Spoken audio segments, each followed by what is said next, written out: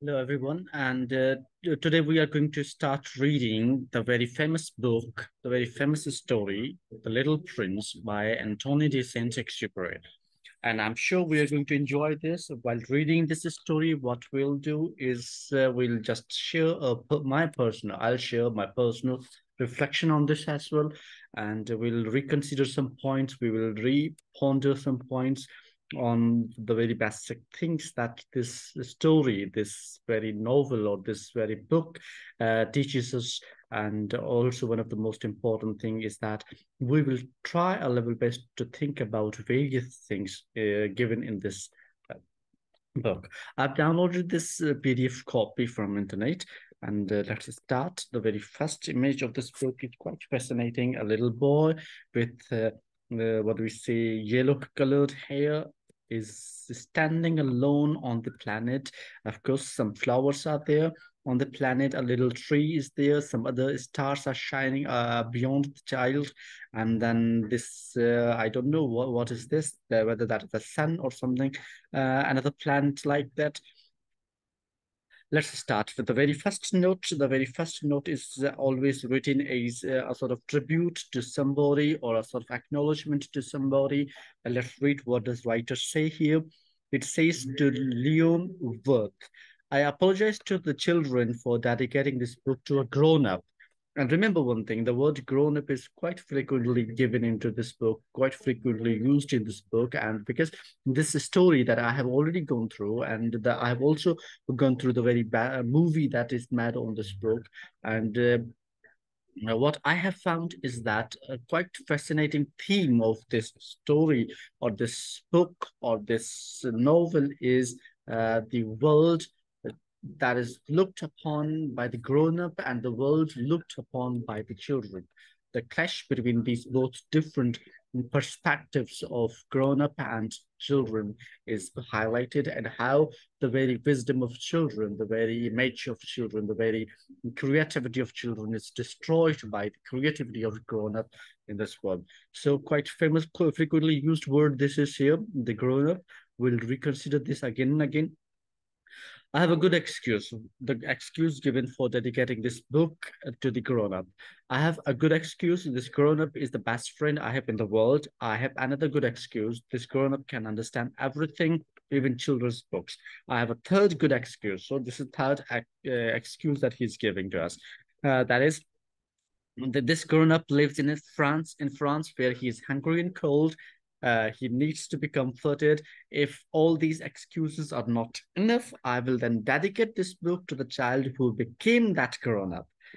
All grown-ups were first children. This is quite famous quote from this novel, from this story. But a few of them remember it, so I correct my dedication to Leon Wirth when he was a little boy. Okay, let's talk about this point. All grown-ups were first children, but few of them remember it. It's quite fascinating line. It's quite philosophical line in itself as well, because it points out that when we were children, we were creative. When we were children, we were independent. When we were children, we were very much curious about things. But as we grew up, as we became adult, and we started adjusting ourselves into the world, there we lost our curiosity, we lost creativity and innovation and all these other things that make a child very much interesting and very much, what do we say, colorful. The colors have gone from adults and grown-ups. Quite fascinating line. Let's go ahead.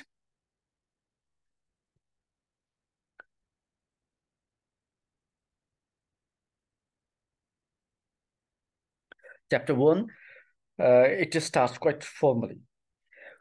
When I was 6 years old, I once saw a magnificent picture in a book on the virgin forest called Stories of Life. It was a boa constrictor that had swallowed a wild beast. Here is a copy of the drawing.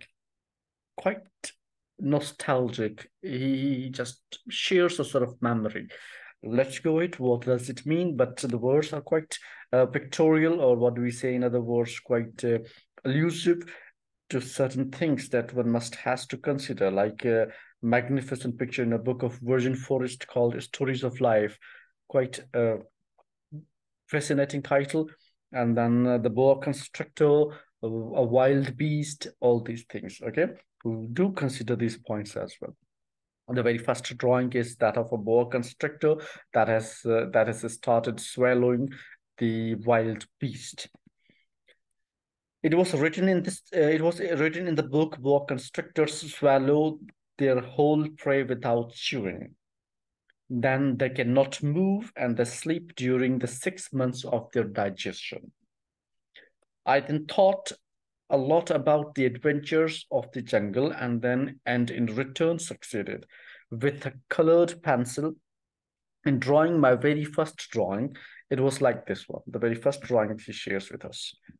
Quite, I think in the or the very first look we find is the picture or image or drawing of a hat. But let's see what he says ahead. I showed my masterpiece to the grown-ups and asked them if my drawing frightened them. They said, "Why would a hat be scary?" The same answer. This answer quite points out that the grown-ups do not see the things as the children, as the very younger see. My drawing was not of a hat, it was a boa constrictor digesting an elephant. I then drew the inside of the boa constrictor so that the grown-ups could understand. They always required more explanation. My second drawing was like this one. This is quite fascinating line again, quite interesting line, by the way, quite captivating. It says they always required more explanation. Who? The grown-ups. Let's talk about this. Do grown-ups really need more explanation as compared to children? Or do children lack enough capability to explain the things from different perspectives as compared to grown-ups? So two different phenomena again. The grown-ups advised me to leave aside the drawings of boa constrictors from the outside or the inside and to interest myself instead in geography, history, calculation, and grammar. These four subjects are mentioned, and you know what? These four subjects are supposed to be the rough subjects to even adults, to even grown-ups. Thus, at the age of 6, I abandoned a magnificent career as a painter. I had been discouraged by the failure of my first drawing and my second drawing. The grown-ups never understood anything on their own, and it is tiring for children to always have to give them explanations. Quite philosophical line, quite captivating line, that grown-ups never understanding anything on their own. That means the grown-ups are either too much busy in their own affairs, in their own, engagements, in their own assignments and works and life courses, so they don't bother to be quite creative into the methods that children become. This is what I think, what I believe in. But they need to be quite pondering, in a sense that they need to understand what actually children want to explain and what do they need to explain, and how do they see the things, how do they imagine the world, how do they perceive the ideas or things around them. The grown-ups should never forget that. So quite what is a lamenting line. This is quite a complaining line against the grown-ups. Let's go ahead. So I had to choose another profession. I learned to fly planes. I flew all over the world. And geography, that's right, served me well. Geography, because he visited different places. He flew over all different places, okay? I knew how to recognize at first glance China or Arizona. It is useful if you have gone astray during the night. It is useful if you have gone astray during the night. Why? Again, such an insightful idea this is here. See, when you go outside just to stalk around, just to walk around certain places, you start looking at the world, looking at the same places from a completely different angle. But this line is not beyond, limited to that idea. It goes beyond that in the sense that when you go astray during the night, that means you have lost the very path that the people wanted you to walk on, and you have entered into the world where so many things are supposed to be discovered and unearthed or uncovered or to be found out. So that's why you will just go and regain your own curiosity to see the things more and more at night. Let's go ahead. I have had in the course of my life a lot of contact with many serious people. I have lived among the grown-ups. I saw them up close. It did not really improve my opinion of them. That means that once the grown-ups become grown-ups, they need more explanation from children. They don't understand the world from children's point of view. When I met one that seemed to me a little lucid, I had them experience my drawing number one. That means the very drawing that resembled with the drawing of a hat. Actually, it was a boa constrictor, which had swallowed an elephant, which I had preserved. I wanted to know if they could come to a real understanding. The real understanding means the creative understanding, the understanding of the children. But they always replied, it's a hat. That means they never improved their understanding.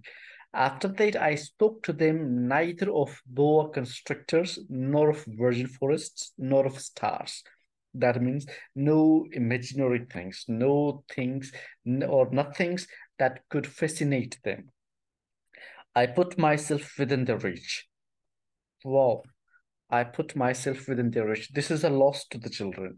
Why it is a loss? It is a big loss because children, when they realize that their creativity, their innovation, their curiosity, their imagination power is not worth consideration by the grown-ups who occupy the major part of the world, major portion of the world, major ratio of the world, then suddenly they become demotivated. And this demotivation actually pushes them to be fit into the very circle of the grown-ups. I talked about bridge, golf, politics, and ties, all rough topics to the children. And the grown-ups were glad to know such a reasonable man. The chapter 1 ends here. Chapter 2. We'll do two chapters today. So I lived alone with no one to talk to until a breakdown in the Sahara Desert 6 years ago. 6 years ago. See, in the first chapter, he mentioned when he was 6 years old, he drew a picture, a drawing of the boa constrictor. But now this is another memory that he shares 6 years ago, belongs to 6 years earlier to his life. Something had broken in my engine. Engine, that means something mechanical. And since I had neither a mechanic nor a passenger with me, I prepared to try by myself to make a difficult reprieve. It was a matter of life and death. I had hardly any water to drink for a week. The first night I fell asleep on the sand 1,000 miles from any inhabited land. I was much more isolated than a castaway on a raft in the middle of the ocean. Then you imagine my surprise. At dawn when a funny little voice woke me up. She said, please draw me a sheep. That means a little girl all of a sudden appeared before him. And she said to him, please draw me a sheep. Hey, draw me a sheep. I jumped on my feet as if I had been struck by lightning. I rubbed my eyes well, I watched, and I saw a very extraordinary little man who looked at me gravely. This is the best portrait I later managed to make of him. Wow, wonderful. Now look at this one. In the very first sentence, he uses she for that person, for that child who appears in front of him when he was not even walking up properly. But in the second sentence, in the second paragraph, he just uses a sort of pronoun he for that little boy. This is the portrait he made, but my drawing, of course, is much less ravishing than the model. It is not my fault. I had been discouraged in my career as a painter by the grown-ups at the age of 6. He still complains. And I had learned nothing to draw except closed bars and open bars. I looked at this apparition with eyes full of astonishment. Do not forget that I was 1,000 miles from an inhabited region.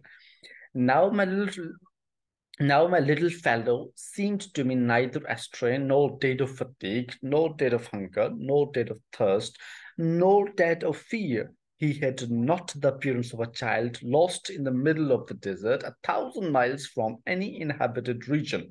Finally, when I finally succeeded in speaking, I said to him, "What are you doing here?" And he repeated to me very gently, "It's a very serious thing. Please draw me a sheep." He asked another question, and in reply, just the same sentence was repeated. "Please draw me a sheep." When the mystery is too impressive, mystery, who is that boy? Where did he come from? What is he doing in a sort of region which is uninhabited by people and miles away from the people? So what is he doing here? What is the mystery behind this? So that is the mystery here. When the mystery is too impressive, we do not dare to disobey. And absurd it seemed to me, 1,000 miles from all inhabited places and in danger of death. I took out of my pocket a sheet of paper and pen. But I remembered that I had studied geography, history, calculation, grammar, absurd subjects, to the children. And I told the little fellow, with a little bad humor, that I did not know how to draw. He replied, "It does not matter. Draw me a sheep." As I had never drawn a sheep, I thought of him as one of the only two drawings of which I was capable, that of the boa closed, and I was astounded to hear the little fellow reply, "No, no, I do not want an elephant in a boa. A boa is very dangerous, and an elephant is very cumbersome.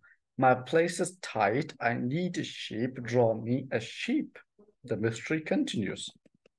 Look at this one. He drew the sheep for the child. I drew then. He looked attentively and then, "No, that one is already very ill. Do another one." And again, see, the difference is only that of horns. I drew. He looked attentively. Then, "No, that one is already very ill. Do another one." Now see second one, third one, quite resembling with the second one. I drew. My friend smiled gently, indulgently. "You see, it's not a sheep, it's a ram. He has horns." Then the fourth one. So I still refused my drawing, but he was refused like the preceding ones. "This one is too old. I want a long-lived sheep." Then, for a lack of patience, as I was anxious to begin the dismantling of my engine, I scribbled this drawing. Okay, out of disappointment, you may say this, or out of, what do we say, lack of patience, you may say. But he drew something different as compared to the previous pictures or drawings. Then I drew. Then I drew. "That's the box. The sheep you want is in it." But I was much surprised to see the face of my young judge illuminated. Illuminated means quite brightened up. "That's exactly how I wanted it. Do you think that sheep are to be found in this country?" Question. "Why?" "Because at home it's very small." "Surely that will suffice. I gave you a tiny sheep." He leaned his head toward the drawing. "Not so small as that." He fell asleep. And so I made the acquaintance of the little prince. So let's end this reading here. And I'm sure next time we will be completing this reading. We will be talking about different things, but up to this level, we just found that a man whose engine got broken down, and he was in a sort of, he just crashed into the land which is not inhabited by people and far away from people. All of a sudden, he just sees a sort of boy in front of him and who requests him or asks him to draw him a sort of sheep. We'll continue next time. Thank you.